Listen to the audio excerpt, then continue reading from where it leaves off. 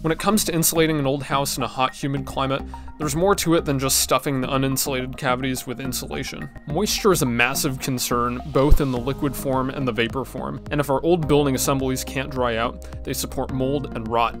This video is part 2 of a 3-part series that I'm doing, discussing how to properly insulate and retrofit older homes in the hot, humid South. If you haven't watched part 1 already, I highly recommend that you go and watch it first, as we covered how to address old slab-on-grade foundations, pier and beam foundations and crawl spaces, and some common wall assemblies. I'll put a link to it up on the screen and in the description below.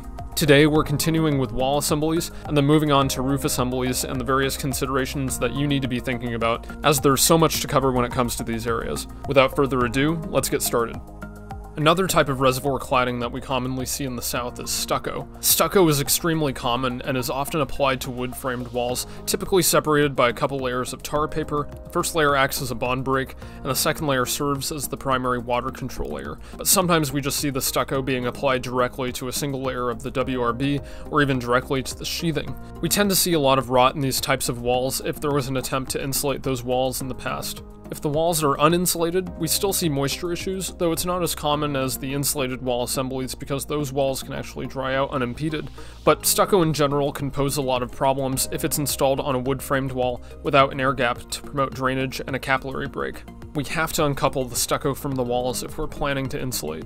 We also see a lot of concrete block or CMU walls in the hot, humid South, and these CMU walls are either architecturally split-faced blocks that are left exposed as a design feature, or they're painted, or they're coated with some stucco, and it can be quite challenging to retrofit insulation into these types of wall assemblies because CMU can absorb and store a lot of water, and it doesn't distribute it evenly like a typical mass wall, as water tends to collect at the bottom of the ungrouted cells. We've talked about retrofitting CMU walls in another video called Insulating Old Cinder Block Walls the Right Way, which you can go and watch right here.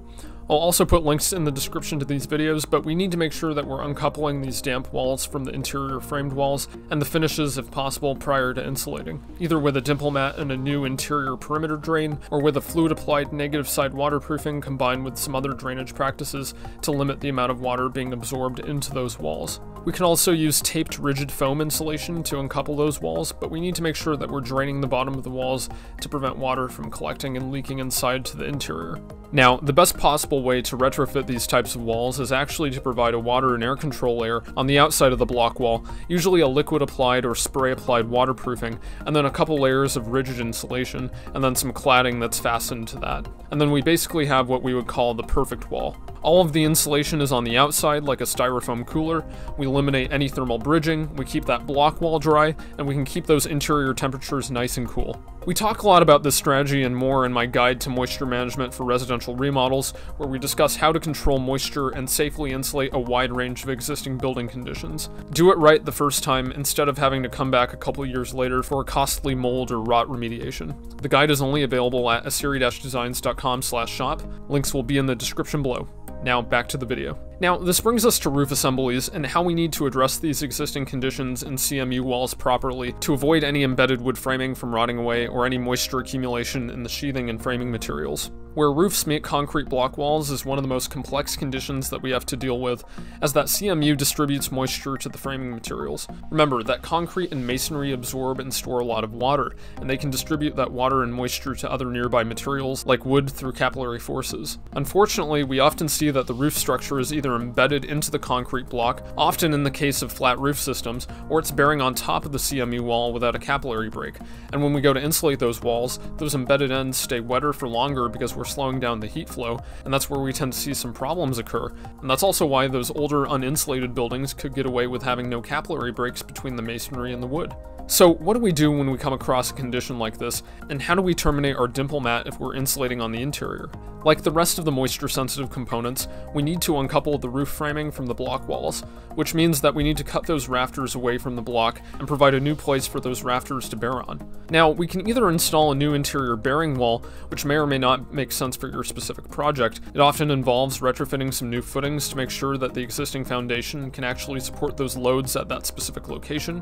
Or we can bolt a steel angle to the interior of the block walls prior to cutting the rafters away, and then when we do cut those rafters away, they're bearing on the steel angle that's fastened to the block wall rather than than being embedded into the block wall itself. Now we do need to install some anti-rotational blocking to make sure that the existing rafters don't twist and potentially turn over, and we also might need to tie those rafters back to the block wall with a restraining anchor, but you'll need to coordinate all these things with your structural engineer.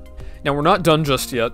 We need to find a way to terminate that dimple mat at the top of the wall. This is extremely tricky if we're dealing with a low-sloped roof or a flat roof, and it just so happens that we tend to see a lot of moisture-related issues at this connection between the exposed CMU walls and the roof membranes, usually in the form of blisters which are filled with water around the parapet transitions. Even worse, we can see moisture on the interior dripping down from the roof structure at these locations, and that often is mistaken for a leak.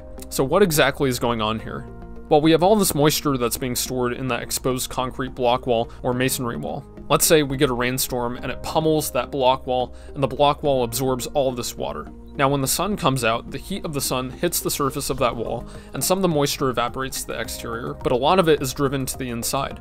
Again, that's why we have a dimple mat on the interior. But what happens when it gets driven into that roof membrane that laps over the parapet? We get condensation. Flat roof membranes are vapor impermeable. Whether you're using an EPDM or a modified bitumen or a TPO, all of them are vapor impermeable, and so when moisture and vapor is driven to the backside of the parapet, it has nowhere to go, and the backside of that roof membrane is slightly cooler than the surface temperature of the masonry. And we get condensation, which results in moisture accumulation around that area. It gets underneath the membrane at that parapet transition, and then we can see it drip down the backside of the block wall. We have to uncouple the roof membrane at the parapet from the damp concrete block walls, and so that means extending the dimple mat up onto the parapet and terminating the roof membrane through the dimple mat, and then providing a vented counter flashing to allow that moisture and vapor to dry out and escape. The roof membrane itself is part of the building envelope, the rigid insulation installed below the roof membrane is also part of the building envelope, and the framed walls below are part of the building envelope, but the wet structure on the outside is completely uncoupled. We do have one more step, which is to address the parapet cap or the coping. We want to make sure that the coping is vented as well, because that block wall is going to draw a lot of moisture up like a straw, especially through the grouted cells, and we need that moisture to be able to dry out at the top.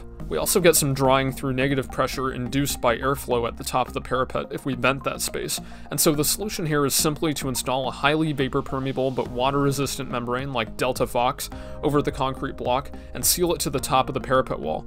And then we want to provide a vented space between the coping and that membrane, either with some corrugated plastic or entangled mesh, but we want to make sure that air can easily find a path inside and out the other end. That's the end of part 2. We'll be back with a part 3 in the near future, finishing up with roof systems, so make sure to subscribe if you haven't already, and stay tuned for that. Also make sure to give this video a like, and in the comments below, tell me exactly what you want to see in the future, and what types of problems that you're facing in your current remodels. We've also got over 150 free building science articles, many of which cover topics that we discussed in this video, except at even greater depth. For now, good luck with your projects. Cheers.